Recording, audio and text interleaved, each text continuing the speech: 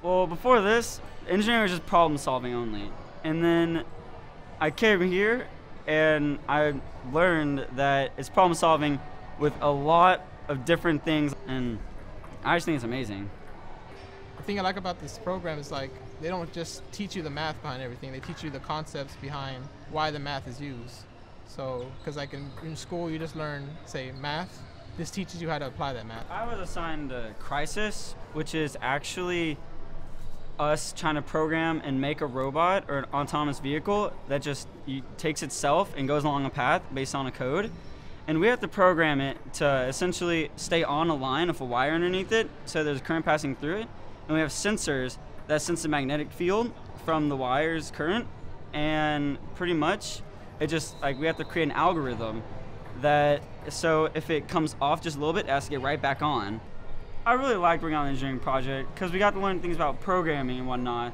Like yesterday, I just learned what the C language was.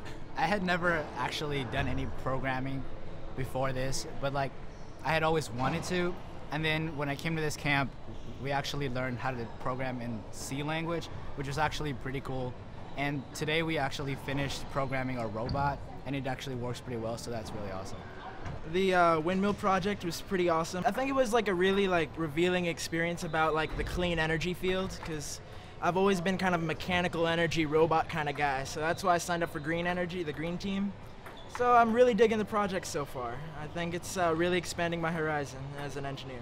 We're doing kind of a solar oven because it kind of started off kind of like with like a news flash saying that like how many people need clean water, clean food. So they hit us with a project saying we need to be able to construct something that could deliver clean water to as many people as possible. So we were basically given like elementary materials to work with, and we had to basically build something that could heat water by capturing as much energy as possible. It's really cool to combine everybody's ideas and see what comes out in the end from the first, like from what everybody had in the beginning. The end product is really cool to see. I think it was pretty cool working on the project because, I mean, it's doing something that we really haven't done before.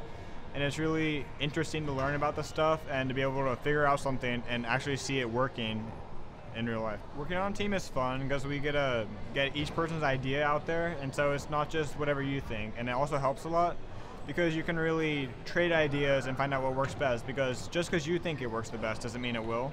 So you can really get the best product in the end rather than being by yourself and doing whatever you think is right.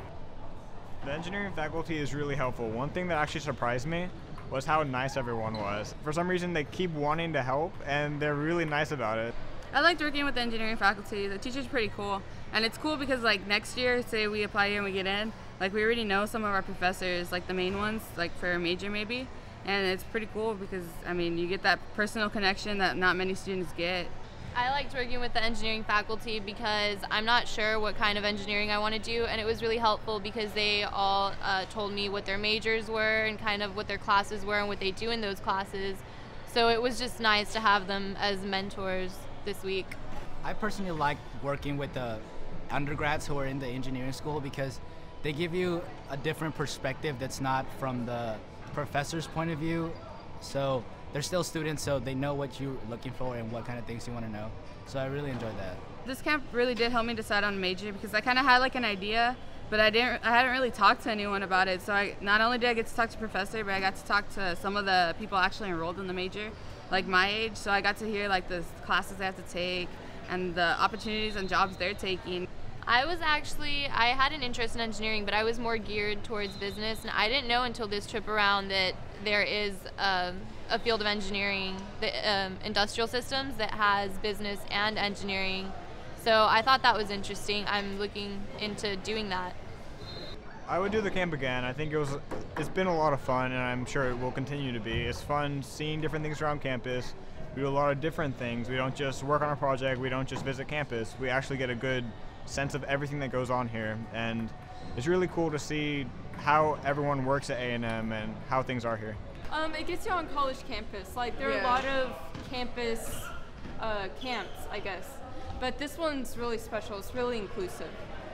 I think that I've really learned that you can't just tunnel vision your your focus in college. You have to look around, try different things, because sometimes you might figure out that you really like it.